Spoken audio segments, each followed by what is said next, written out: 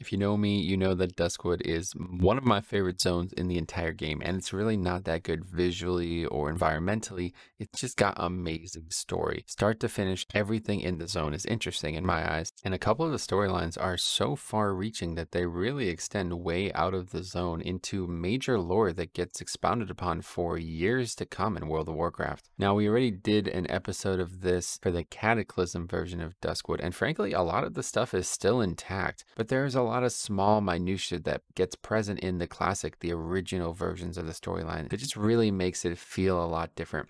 And of course, the storylines take place in other zones, and some of the surrounding areas really contribute to the overall feel of the storylines too. So today we're going to take a look at 3 of my favorite storylines, not just in Duskwood, but in the entire game. Let's go.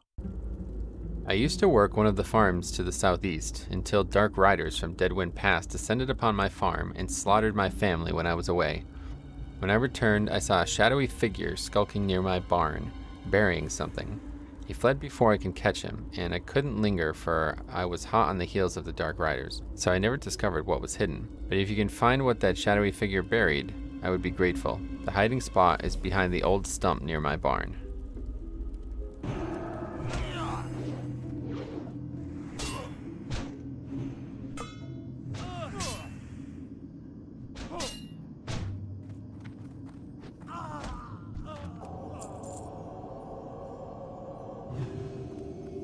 The mound of dirt is here, hastily piled up as if someone had need of hiding something, without much time to do it. Digging through the mound, you find a small, dirt-stained book.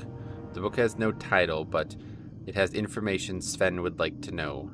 The terror of these past few weeks is almost more than I can bear, yet I feel that by writing down that which I have seen, I will somehow be comforted. So I do it, and it is the only comfort I have these bleak days. It began with the finding of that cursed scythe in Roland's Doom. Before the scythe, the terrors of this place seemed as tame as Northshire Valley. But ever since I found the haft of the scythe jutting from that pile of rubble in the mine and, curse me, pulled it free, Roland Doom became a place of vile death. After the scythe was freed, they came at us from everywhere, clawing from the hidden holes at our feet and dropping upon us from silent perches above. Half our men fell in those first panic minutes. The rest, included myself, tried to flee. As I ran, I saw so many of my brothers taken by tooth and claw, hearing so many screams cut short or gurgle to silence. I can only guess why I survived that night. I have always been cautious, always quick to flinch from jabs and leap free of pitfalls. My nickname comes from this trait, so perhaps it was just that knack for caution that saved me. Or maybe it was the scythe I pulled from that rubble. It cannot be the scythe itself, for I lost it during my frantic flight. But if it was I who brought the worgen to Duskwood, then perhaps the worgen afforded me a rare courtesy. After surviving the flight from Roland's Doom, I hid within a barn owned by a man named Sven. I spent a few days in the barn, and such horror lingered with me that I never once made myself known to Sven or his family. But from what I saw from my hiding place, I knew these farmers were quite decent folk. Had I stepped from my concealment, I think they would have taken me in, but trust is hard for me. Harder still after that shock in the mine. So I remain hidden. The rest of the book is blank. You found what? Please, let me see it. Sven reads the book pages, then slams it shut. That shadowy figure I saw was a witness to my family's death. There are questions I'd like to ask that man. If only I knew who he was. I must know who that skulker in the shadows I saw the night my family was killed. Please, Gidwin, you have shown your resourcefulness. Please find that shadowy figure. I must learn what secrets he holds. I do not have clues that you do not already know, but here, take the book you found at my farm. Perhaps some of the townsfolk can link this book to its owner. Light bless you. King's honor, friend. If you have something that belongs to the shadowy figure from who you seek, then let me see it. I may be able to divine something of its owner. Someone handled this book recently. Someone who is driven by revenge. But the impressions left on it, at least the impressions from the original owner, are faint. I can tell, however, that the original owner of this book is not a native of Darkshire. Here's your book back, Gidwin, and I bid you fortune with your search. If you ask others in town, perhaps they can offer you more clues. And here is one more for you. Although the author of this book is a stranger to Darkshire, the book itself was purchased here. Be careful. How are you? Sometimes I'll sell blank books to scholars and mages, or to anyone who wants to keep a journal. I remember well everyone to whom I sold a book within the last few months. Yes, I sold this book a month ago to a shady person. He didn't tell me his name, but he was nervous, jittery chap, always looking over his shoulders. I hope that helps you. Here's your book, and good luck with your inquiries. You might want to expand your search to the inn. If the person whom you seek spent time in town, there's chances that someone saw him there.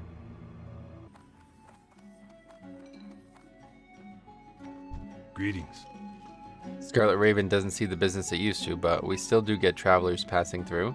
If you can describe the person you're looking for, maybe I'll remember him. Oh, I remember this book. Its owner rented a room a few days ago and spent his nights at the bar writing. He left town in a hurry, muttering about being hunted by something. Last I saw him, he was heading west out of town, looking for a new spot to hide. The first place he'd find to the west is Raven Hill. Good luck, Gidwin. I hope you find the chap, and I hope you find him alive. If he's left the safety of Darkshire, then he could be prey to the beasts of the wilds. Find the shadowy figure. Here are your clues. He is not native to Darkshire.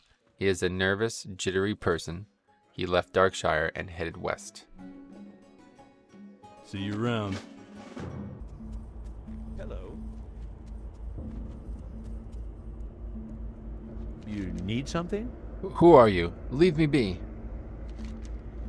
Jitter sighs. Yes, I am the author of that book. You finally found me, eh? Well, if you read that journal, then you only know half of it. The book you found was only half finished. I had to leave it at Sven's farm when I fled there. Here, take my completed journal to Sven. It describes more fully what happened at his farm. Although the journal has been my only company these past weeks, if giving it up keeps me from having to face Sven in his wrath, then I will do it willingly. See you later.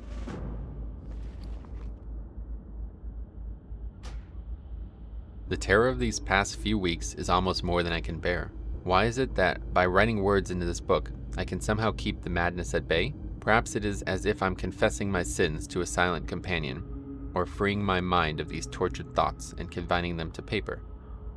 I began a journal before this one, but it remains in a place to which I cannot return, so I will start afresh. But this time, I will start from the true beginning. It began with the finding of that cursed scythe in the mine they call Roland's Doom. Yes, that was the start of it. Before that, the Defias Brotherhood was happy with their progress in Duskwood. Before the scythe, the terrors of this place seemed as tame as Northshire Valley. But ever since I found the haft of the scythe jutting from that pile of rubble in the mine, and, curse me, pulled it free, Roland's Doom became a place of vile death. If I had known what would happen, I would have cut off my own hand to keep from grasping that rune-carved wood. So many regrets. I always thought that was a privilege of the old. I now know that it is not the old, it is the hopeless, who don the mantle of regret, unable and unwilling to shrug it from shoulders stooped with misery. But enough waxing like a pipe-mad poet. I must continue with the chronicle. After the scythe was freed, a change rippled through the mine. Light from our flickering torches warped, and the strength of our voices seemed beyond our control. Sometimes a man whispered roar through the tunnels, forcing hands on ears, and sometimes our shouts barely traveled a few steps before diminishing into a hint of the wind. Unnerving, yes, but we did not have long to wonder at this strangeness. It was but a harbinger of what truly drove us from the mine, the Worgen. They came at us from everywhere, clawing from hidden holes at our feet and dropping upon us from silent perches above. Half our men fell in the first panicked minutes. The rest, including myself, tried to flee. As I ran, I saw so many of my brothers taken by tooth and claw, heard so many screams cut short or gurgled to silence. For all I know, I am the only human to escape that place. I can only guess why I survived that night. I have always been cautious, always quick to flinch from jabs and leap free of pitfalls. My nickname, Jitters, comes from this trait, so perhaps it was just that knack for caution that saved me, or maybe it was the scythe I pulled from the rubble. It cannot be the scythe itself, for I lost it during my frantic flight. But if it was I who brought the Worgen to Duskwood, then perhaps the Worgen afforded me a rare courtesy, or perhaps I am doomed to witness the change I wrought on Duskwood. Perhaps it is my fate to watch as the Worgen tear into this land, staining it ever darker with their foulness. If that truly is my fate, then it is twofold, for the Worgen are not the only power to clutch at Duskwood. The fiends from Deadwind Pass have also staked claim. That is the next chapter of my tale, and I pray it is the last. After surviving the flight from Roland's Doom, I hid within a barn owned by a man named Sven. I spent a few days in the barn, and such horror lingered with me that I never once made myself known to Sven or his family. But from what I saw from my hiding place, I knew these farmers were quite decent folk. Had I stepped from my concealment, I think they would have taken me in. But trust is hard for me. Harder still after that shock in the mine. So I remained hidden, and it saved my life. A few days after I arrived at the barn, Sven left his farm for Darkshire. He kissed his wife and smiled to his children, and promised to return soon with toys and sweets. That poor man. That was the last time he saw his family unmutilated. At least they parted happily. And at least his wife was the first to die, and was freed from seeing the slaughter of her children. But these small graces do nothing for me. I saw what happened, and it will ever haunt my dreams. My hand trembles as I recall the details of that night, when Sven was away, and his family was doomed to face the Black Riders alone. Again, regret claws at me, for I was there, and I couldn't have risen against those fiends from Deadwind Pass.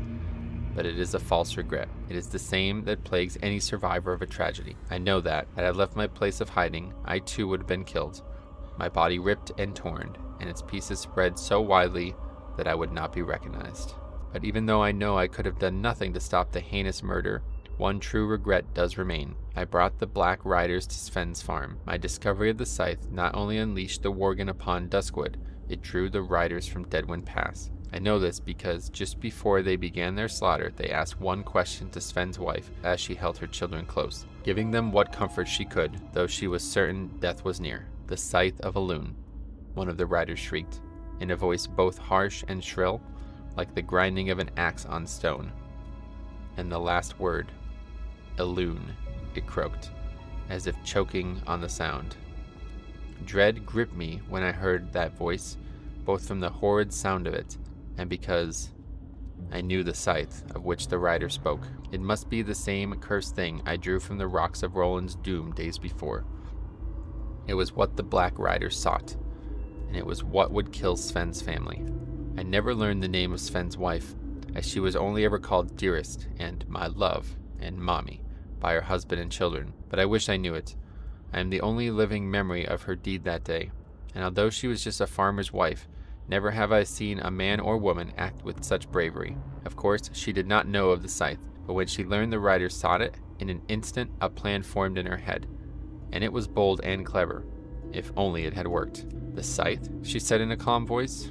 "Of course I do. Who here wouldn't?" She looked at the riders with steady eyes, and I would have sworn she spoke the truth if I had not known better. There was no way she could have known about the scythe. Her gambit paid off. The same rider who uttered the question before bent his head slightly towards her and shrieked, "Where?"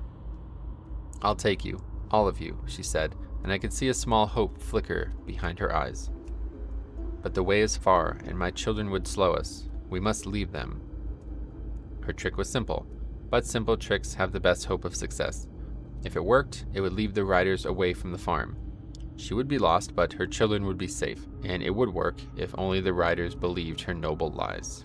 Although I have never been a student of light, I prayed fiercely for Sven's wife as she stood against those terrible riders. "Please," I prayed, "let them believe." They stood frozen, and she met their gazes with calm. Then one rider looked up, as if hearing a distant call. He drew from his garb a small gem and peered into it. He then gestured with the bauble towards Sven's wife. A light crept from the rider towards the woman, shaping itself into a grim white hand. She stared into the light, unflinching, but I could see uncertainty behind her mask of confidence. When the hand reached her, it spread its fingers over her head, and it squeezed. Sven's wife stood rigid as a board, and her eyes grew wide, and although her lips pulled back to mouth a scream, no sound escaped. After a few moments of this torture, the hand released her, dropping her to her knees. The rider who held the bauble then sat erect in his saddle, and a loud voice erupted from it. "This woman lies," it said in a voice that had scared my dreams. "She has not seen the scythe." After this, the rider's shoulders stooped slightly, as if a spirit within him had fled, and then in the old shrieking voice it used earlier, these final words were uttered. "The Lord has spoken. Kill them." I cannot describe what happened next. It is clear in my mind, but even my wretched soul cannot put to paper the events of those next few grisly minutes. I can only write that Sven's family was killed, and soon after Sven returned to this grim, deathly scene. Such grief was in him that I was afraid to show myself, and so afraid was I that he would find me. I fled from my hiding spot in the barn. I do not know where Sven is now, but I pray he will someday find peace. I spent the next few weeks moving from place to place, never lingering for fear of the riders. I am now in the abandoned town of Ravenshill, as always, hiding. I cannot face whatever power they used against Sven's wife, and I know it searches Duskwood, even still, for the scythe.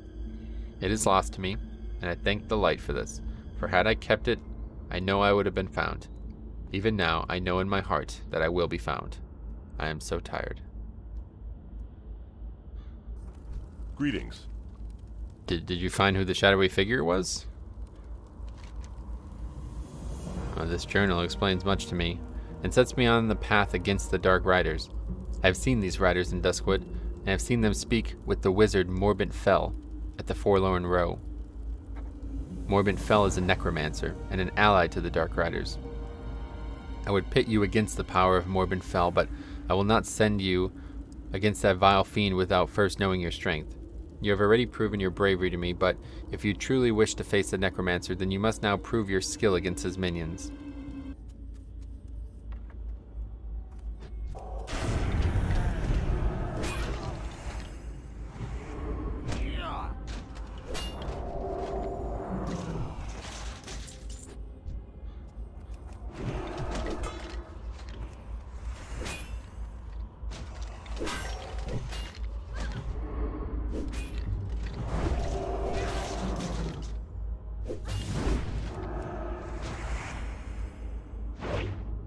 Well met.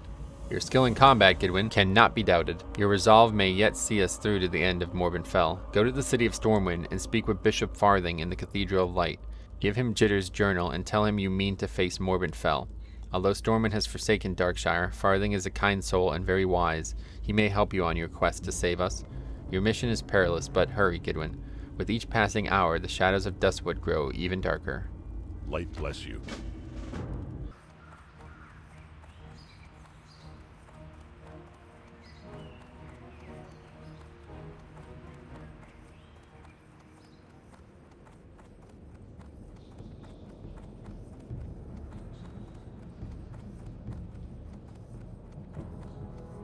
Hey there. Rest, brother. I can tell you have traveled far, and you bear a heavy burden. Can you tell me what cast that dark shadow over you? After reading the journal and hearing your intent, an evil taint has gained a foothold within the already beleaguered Duskwood. I thank the light we have a hero such as you to face it. But you must first prepare yourself for the coming trial. For the necromancer Morbent Fel is immensely powerful, and has cast dark enchantments about himself to protect him from physical assaults. If you are to defeat him, you will need a weapon that is proof against these protections. Years ago, the Third Fleet of Kultiris sunk off the coast of the wetlands, an expanse of marsh north of the dwarven kingdom of Ironforge. Aboard one ship was a load of light-forged iron. This metal is precious to us, for items crafted from it strike with holy truth. If you are to face Morbent Fel, then you will need such a weapon.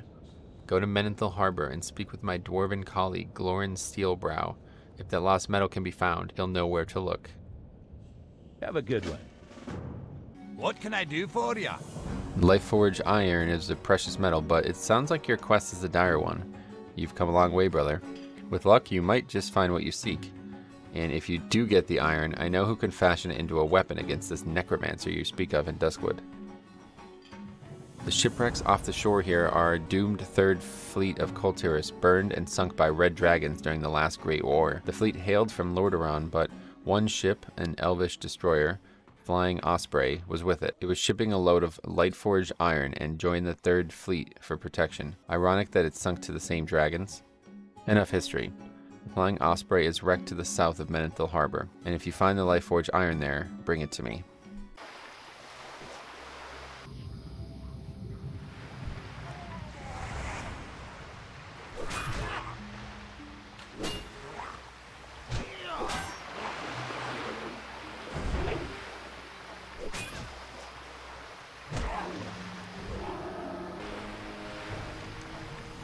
The chest is waterlogged and its sidings broken. Many claw mar both the inside and the outside of the chest, as if the Murlocs have searched through it and stolen its treasures.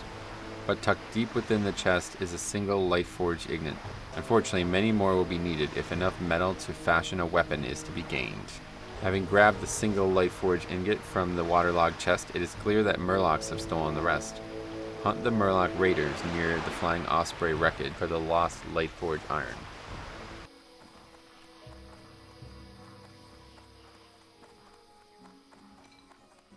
Great to meet you.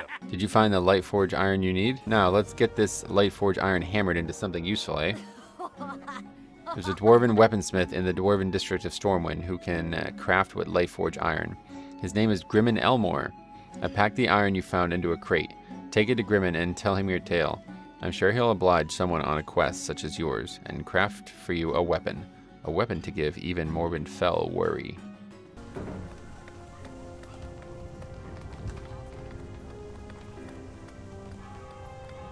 No. That is quite a tale you have, and Lightforged iron. Not for years have I worked with such a metal. It will be an honor to craft with it again, and you must return to me later with the story of your battle against the Necromancer. But we get ahead of ourselves. First, your weapon against Morbent Fel. Here's the weapon against the fiend of which you spoke. You're all ready, Gidwin. Best of luck to you, and I look forward to your tales of glory. Bring Morbent's Bane to Sven in Duskwood. Keep your feet on the ground. You haven't been gone that long, but I see a fire in your eyes I did not see before. This will be proof against the fiend Morbent Fel. Well done. You are ready. Morbent Fel will fall. Morbent Fel hides in his lair, the house perched atop the hill to the east overlooking the Ravenhill Cemetery. His time in this land is drawing to an end. Use Morbent's Bane against him. It will render his protective magics powerless. Slay him. Slay him and save us from this wickedness. Be the instrument of my revenge, and a hero of Duskwood. Use Morbent's Bane on Morbent Fel. Kill Morbent Fel. Then turn Morbent's Bane to Sven at his camp.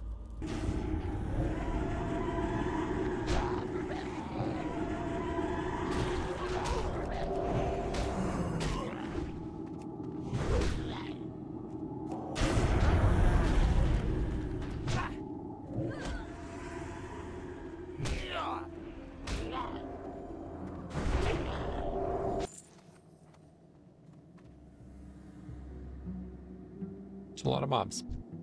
Yep.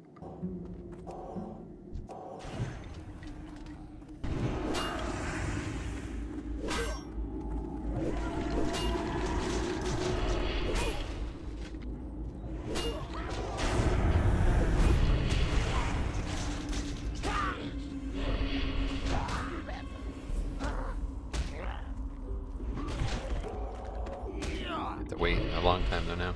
I will heal you while he Touch of Deaths you. That's what the spell is called, Touch of Death.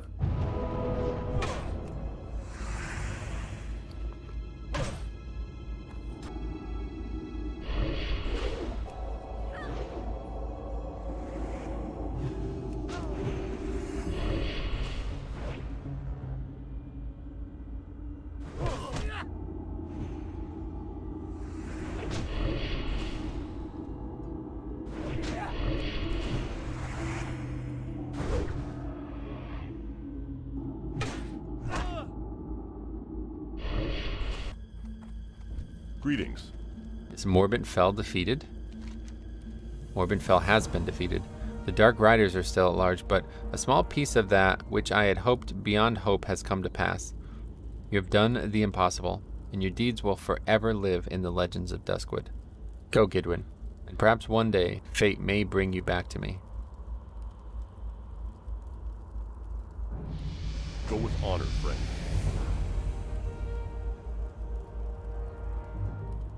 I think it's pretty clear that Blizzard didn't really have a good plan for what was going to happen with the Dark Riders. You could potentially make that same statement with everything related to Karazhan. So it does kind of feel like this storyline is a little cheapened by the fact that they're relating this Morbent Fel character who seems to be at large entirely responsible for all the undeath that is present in Duskwood with the Dark Riders, who are clearly not related to that character at all. And if we can overlook that, we still see one of the coolest questlines in the game. Now, speaking of coolest questlines in the game, this one is very interesting. It's not the most verbose questline, but it's very sentimental. And I think all of these questlines really show just how important it is to slow down and actually read what you're doing if you really want to experience it. Especially in Classic, there's not going to be cutscenes and there's not going to be voice acting, so you have to actually take the time to find the info yourself, and you're actually given all the info right in front of you. A lot of people just zoom right by it.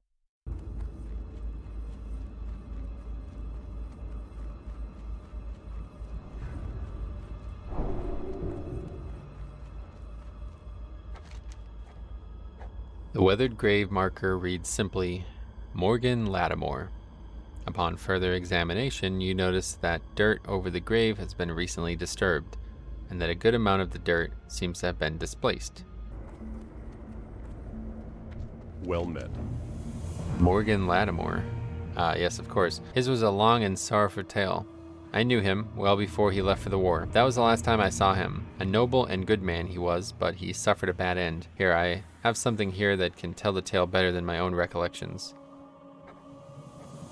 He searches through the shelves and comes up with a leather-bound book. And if you'd like to know more, you might ask Althea. She's been the one to handle the trouble with him as of late. Need help? Morgan Lattimore.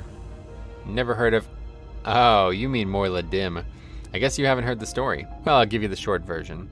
A wandering undead calling itself Morladim has been wandering Duskwood. From what we've gathered, it appears to be the undead body of Morgan Lattimore, of whom you apparently know, who's been causing us all sorts of problems, attacking watchmen on patrol and killing people. You seem to be capable enough. Maybe you can lay him to rest. From what my scouts tell me, Morladim wanders throughout Duskwood, following a strange and meandering path through the cemetery. We buried him out past the house on the hill.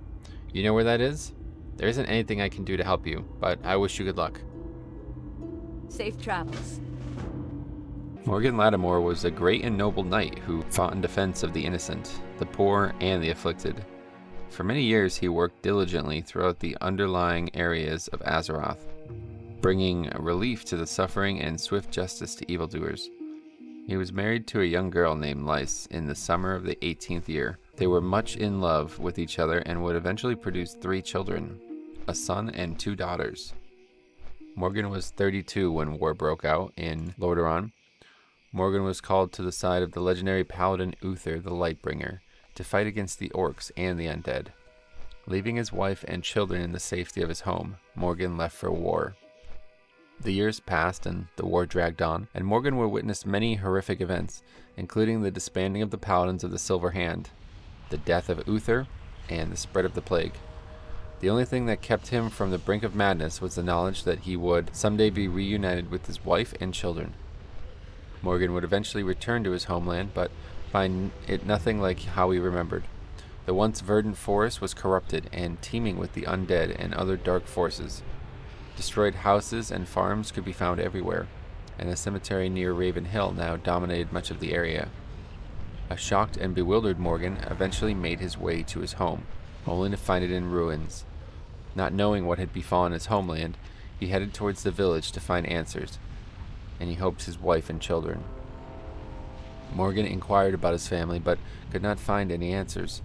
A priest in Darkshire, as it was now called, said that he might search the cemetery at Raven Hill for a gravestone. Morgan refused to believe that his family was dead, and continued to search every farm and house in Duskwood, but to no avail. Morgan rode from Darkshire to nearby Lakeshire, thinking that perhaps his family had fled. On his way there, he decided against his better judgment to stop by the Raven Hill Cemetery. Morgan spent hours walking amongst the gravestones. He recognized many names of people that he knew and became more and more distraught. Then he saw them, a small, untended plot amongst the many with 3 small gravestones. A feeling of dread washed over him as he approached. Morgan brushed off the dust of the most prominent gravestone to reveal the name on it. Simply carved upon the grave, letters spelled out his worst fears.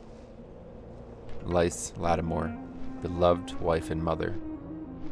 Morgan's apprehension turned to dismay and then to grief, and he fell to his knees weeping. For hours he stared at that one grave, begging the cold stone for forgiveness and sobbing apologies. Then, hours later, something in him snapped, and he began to lash out. He brought his sword out of its scabbard and began to rain blows on the gravestone, screaming in rage, blind in fury. He lashed out and swung wildly, catching the notice of a trio of cemetery attendants. As they tried to restrain him, he turned his focus to them, hurling accusations of guilt upon the innocent attendants, then killed them all. Later, when the rage had passed, realization crept into Morgan's mind, and he saw his bloody sword driven into the chest of one of the attendants. Driven to the brink by his emotions, he removed his belt knife and plunged it deep into his heart. Morgan Lattimore's body and the 3 bodies of the victims were found the next day. He was quickly buried without ceremony in a hastily dug grave on the outskirts of the cemetery. Because Morgan committed murder against innocents, something that went completely against his beliefs and nature, and because of the grief that he held in being unable to save his family, Morgan could not die a peaceful death, and lived on as one of the restless dead. Only days later, his grave was disturbed, and his body could not be found. The being that was Morgan now wanders Duskwood, consumed by his grief over the loss of his wife and children, and his own self-hatred. Morladim, as he now calls himself, roams Duskwood with mindless vengeance and hatred, and has been known to commit murder indiscriminately.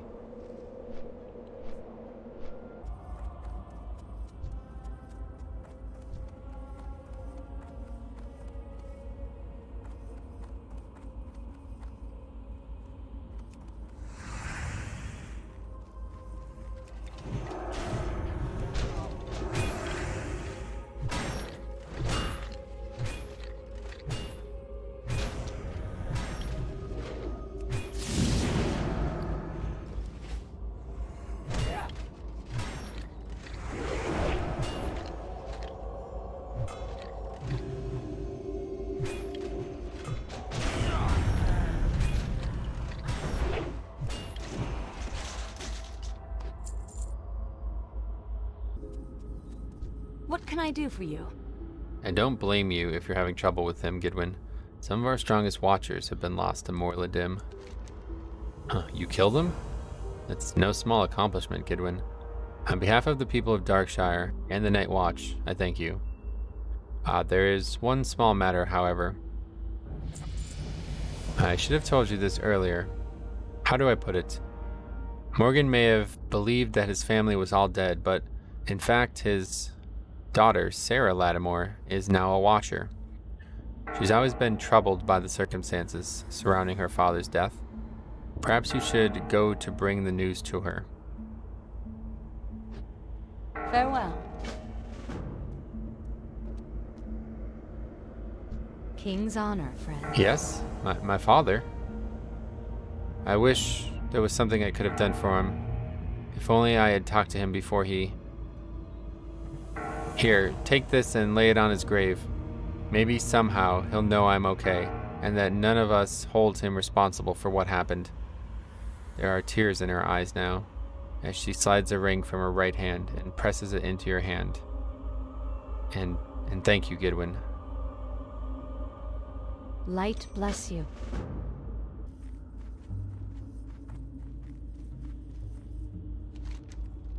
Leave me be. A ghostly voice sounds on the wind. This is Sarah? Could it be she's still alive? The weight is removed from my shoulders. Gidwin, take my sword. Arceus, as my soul is put to rest, I have no more need for it. It was forged to do good, and though I have proved myself unworthy to hold it, perhaps you will carry on the light through it. Lys, my love.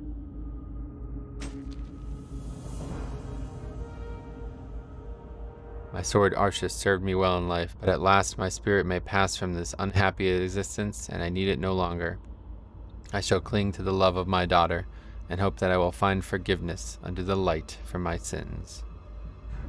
Honestly, really just a sad story, really well told, and almost all of it takes place within that book. If you literally don't read that book, you have no idea about what's even going on with this character. It's actually kind of funny because I don't think there's anything like that in Live WoW where you have a book that actually gets given to you or even gets found somewhere that explains like a vast majority of the storyline you're doing. Maybe that's not a good thing. I don't know exactly how people feel about it, but I love it because it allows you to keep that book too. Like that book is still mine. I can put it in my inventory. I can put it in my bank and read it again down the road. So it feels like I have a real connection to this character and this storyline. It's really just 4 or 5 quests and kind of travel back and forth twice, and that's it. And this questline does still exist in Live WoW, so it's still a really good insight into what happened in the human lands. And I think really, if any of the storylines we've taken a look at so far in Classic, this one might actually be one of the best examples, because the human story in WoW in general is so rich. It starts in Warcraft 3 with one of the most interesting character dynamics that has ever existed in any media I have ever experienced. And they bring that back up again with Uther and the disbanding of the Knights there. And it's just so good, man. Seeing that and just reliving that.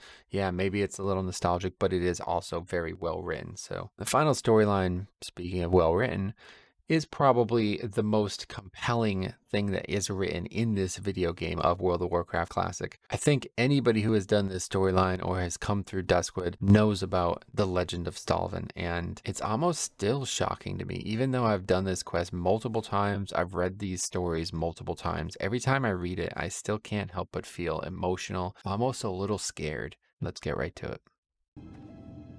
You need something? Last night, a horrible disturbance ripped through my veins. I sensed that my granddaughter, Alyssa, was in great danger. I consulted the cards, and death stared up at me from the table. After taking a long journey through the dark trance, I was able to uncover a clue to this terrifying mystery. A name came to me, the name of Stalvan. Seek out the clerk in the town hall and see if you can find out more about this character. I fear for us all. Good day to you. So Madam Eva sent you? Stalvan, eh? Let me check the town registry. Stalvan. Oh, let's see. Here we go. I have a record of Mr. Stalvan Mistmantle. The last recorded address is the Moonbrook Schoolhouse. My, talk about outdated. Do me a favor, will you, friend? If you happen to go to Moonbrook, let me know if you get any update on this fellow. I like to keep the record clean.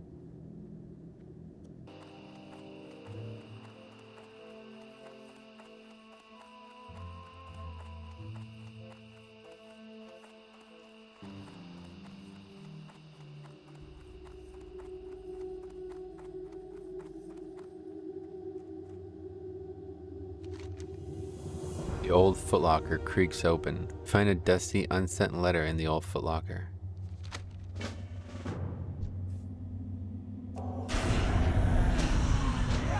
Let the legend of Stalvan rest. To the Honorable Headmaster Cerulean, my former master, I write to you so that you might know what your apprentice has been doing of late. Paying heed to your advice, I sought to build my knowledge and wisdom through travel outside the gates of our beloved Stormwind. My journey took me to many places, but I have decided to take up residence here in the lovely town of Moonbrook. The surrounding fields of Westfall are the most beautiful as the harvest approaches. Within just a few days of my visit, I found myself tutoring my local children from the nearby farmlands. The lessons went so well that the town mayor commissioned me to run a school, and construction has begun on a brand new schoolhouse. From Silverpine to Stormwind, and now Moonbrook. Who would have guessed I would see so much of Azeroth? Warm regards, Stalvan Mistmantle. Hey there. Oh, I remember you. You're the one who was asking about that Stalvan fellow. Did you ever find what you were looking for? So the chap did spend some time in Moonbrook after all. And it's rather odd the letter never got delivered. Nonetheless, I shall update the registry. Oh my, must have missed this the first time.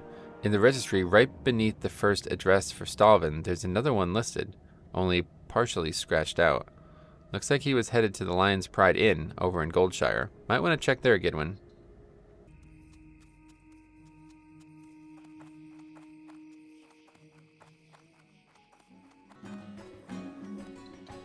Hello.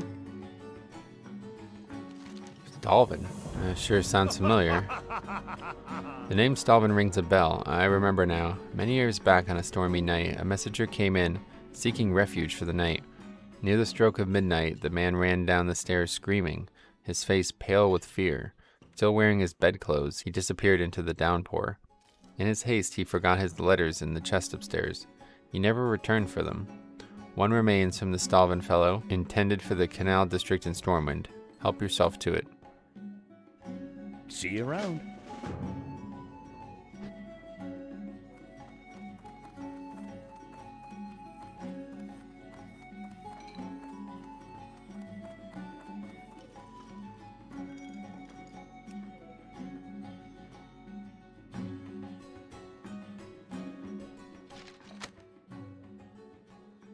Dear noble sir, word of your need for a tutor for your children has traveled to me here in Goldshire, where I take up temporary residence in the Lion Pride Inn. Due to the unfortunate state of events in the region, I was forced to abandon my post as headmaster of the Moonbrook School. Please accept my application to serve as tutor for your offspring. Headmaster Cerulean of the Academy can speak to you of my abilities if necessary. I shall travel to meet you in person when the winter rains subside and the roads are suitable for travel once again. Until then, Stalvan Mistmantle of Silverpine.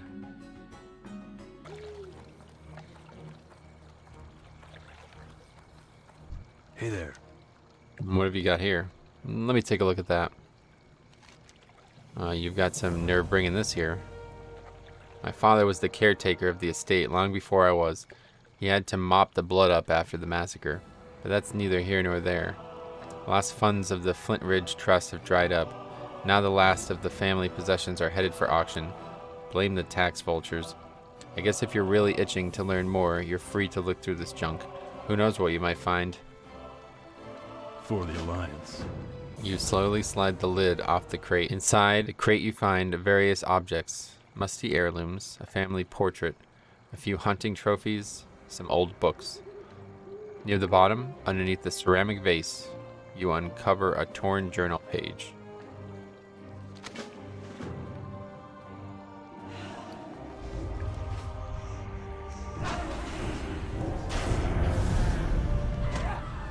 Giles, the boy, seems a bit rambunctious and will be a challenge to educate. However, the elder daughter, Taloa, seems exceptionally smart. I couldn't help but to notice her captivating beauty as well. She's on the cusp of womanhood now. Supposedly the Lord has arranged her marriage for next year, but I digress. This week I will accompany the family to their summer cottage near the Eastvale logging camp in Elwyn, close to the Red Ridge Mountains. I hope to write more while there.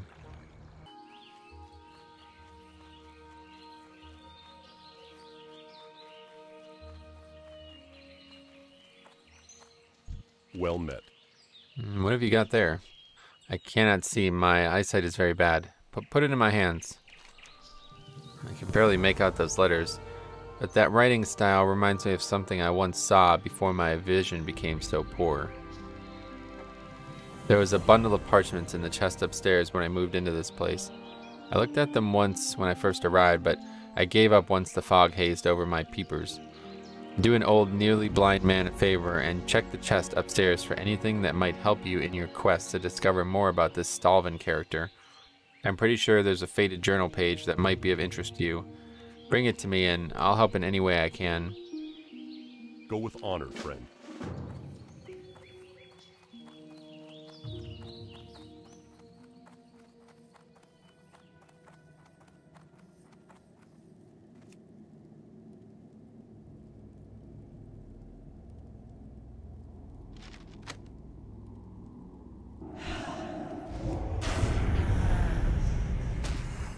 Well, not in the matters of past, Gidwin. More strange and uncontrollable feeling. Never have I felt this way. Never have I felt the way I did today. While assisting Giles with his history lesson, Taloa was outside tending to the flower garden. After a few minutes, she came inside and placed a scarlet begonia in my open palm and smiled at me in such a way that my heart felt as though it was trembling within my chest. What can I do for you? Did you find that page I mentioned, Gidwin? Oh, you found it. I know of someone who might be able to assist you. Back when I was leading the Stormwind Guard, we used to get drinks at the Scarlet Raven Tavern in Darkshire. The innkeeper there, Smits, was quite an expert on the local lore. Show him this page and see what he has to say about it. What can I do for you? Marshal Haggard sent you? Why didn't you say so? Ah, good old Haggard. Poor chap is going to be completely blind before long. Anyway, let me see what you've got here. By the light, you bet I recognize that handwriting. I followed the legend of that Stalvan character for years. When those visiting nobles were slaughtered a few years back, I went with Haggard to investigate. I found these muddy pages, but we were never able to link the handwriting to that crazy man in the woods. Your trail of evidence proves his guilt. Take this to Commander Ebenlock immediately and fill her in on what you've discovered. Most certain that she shares the same feelings for me now. She even placed her hand on mine this morning. When she smiles, her eyes light up like glittering diamonds. Unspoken words pass between us. I can feel her in my pounding heart and heated veins. Anger and the fury the likes of which I never knew existed. How dare she? I was instructing Giles in the meaning of numbers. Taloa appears before me with a suitor. Holding hands in public, nonetheless. What an uncouth young man. Rather than introduce me properly, Taloa said simply, "Oh, that's just my tutor, Uncle Stalvan. He's a nice old man." Old? At that word, my cheeks flushed with heat. I am but a few years older, and yet she betrays me. This better be good, Paladin. Let me see what you have, and tell me your tale. But by the light, be quick about it. Darkshire's defense is #1 priority. I have not the time to squander on dead-end leads. My, you have proved yourself to be quite a detective, Paladin. I've had my eyes on that creep Stalvan for quite some time, but if this page was written by the same hand, it proves his guilt beyond a shadow of doubt. In all his days keeping the town registry, Clerk Daltrey has become an expert at identifying handwriting. Show him this page and see if the writing matches that of the registry's signature. Farewell. Downward spiral of despair. First she mocks me, now she is engaged. The ungracious charlatan was pretending to love, when truly she desired to hurt me all along. A black void lurks with me now and grows with each waking moment. The blood I shall spill pales in comparison to the tears I have shed. Let Commander Ebenlock know immediately that the handwriting matched Gidwin. Her suspicions were correct. Have a good one. Can I help you? I knew it. Fine work, Gidwin. Stalvan Mistmantle led a life of depravity. Innocent victims died by his hands. Undoubtedly, he is guilty of countless crimes. Now the lunatic threatens Darkshire. Blight only knows what sordid acts he is plotting. Travel to his cottage just north of town, Paladin, and execute Stalvan once and for all. When the deed is done, travel to Madame Eva's and show her his family ring. After all, it was her premonition that led to this gruesome discovery. But Darkshire is safer because of her. See you around.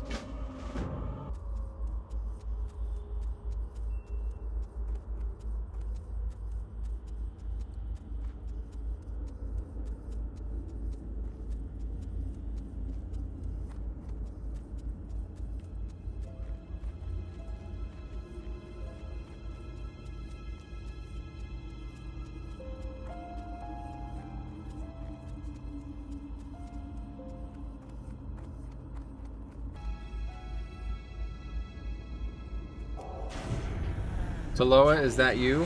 Why no, it's just some dirty dwarf.